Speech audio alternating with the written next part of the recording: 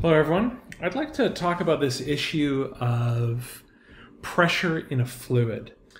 I think we might all be familiar with the case of when you go into a pool or you go into the water and you go deeper into the water, you can feel the pressure building up. And what I'd like to explore is the mathematical description of that pressure. Why does the pressure go higher when you go deeper in a fluid? And the way we're going to think about this is we're going to think about it in terms of the weight of a chunk of water. And that chunk of water is going to be a little cylinder of water, an imaginary cylinder of water that's drawn inside this bigger cylinder. Okay, so we have our cylinder of water, and we're interested in the pressure caused by this cylinder of water a distance h under the water. I forgot to draw the rest of this. The way we'll think about it is by thinking about the weight of the cylinder on this area A under the water. And it's also the same area that's on the top of this cylinder. And the other thing to think about is the fact that not only is there the weight of the water pushing down on the top of us, but there's the weight due to the atmosphere pressing down on the top of this. Okay, so let's think about this in terms of forces. We know that the force that is on this area at the bottom is equal to the force from the weight of this whole thing plus the force from this atmospheric pressure. So let's write that out. The force at the bottom is equal to the force due to the atmosphere pushing down on the top of that area, plus the force due to the weight of the water pushing down on that area, right? All the water above it pushing down.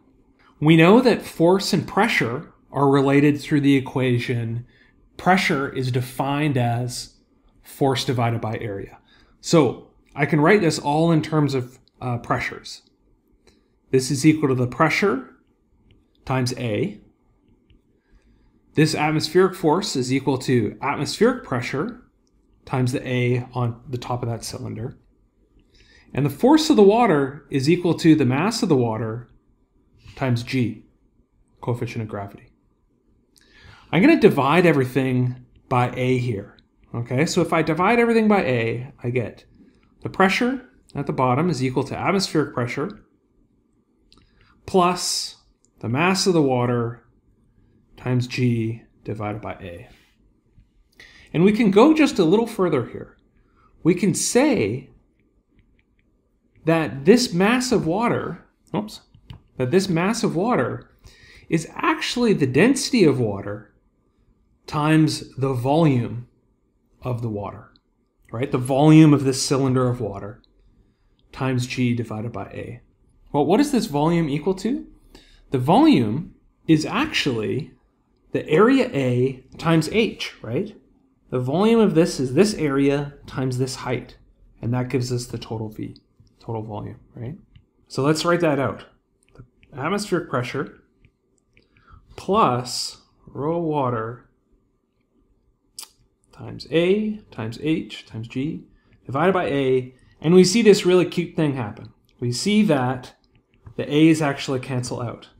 And what we're left with is the pressure is equal to, at the bottom here, some depth, H, is equal to the atmospheric pressure, or whatever pressure is acting on top, times the density of water, times H times G.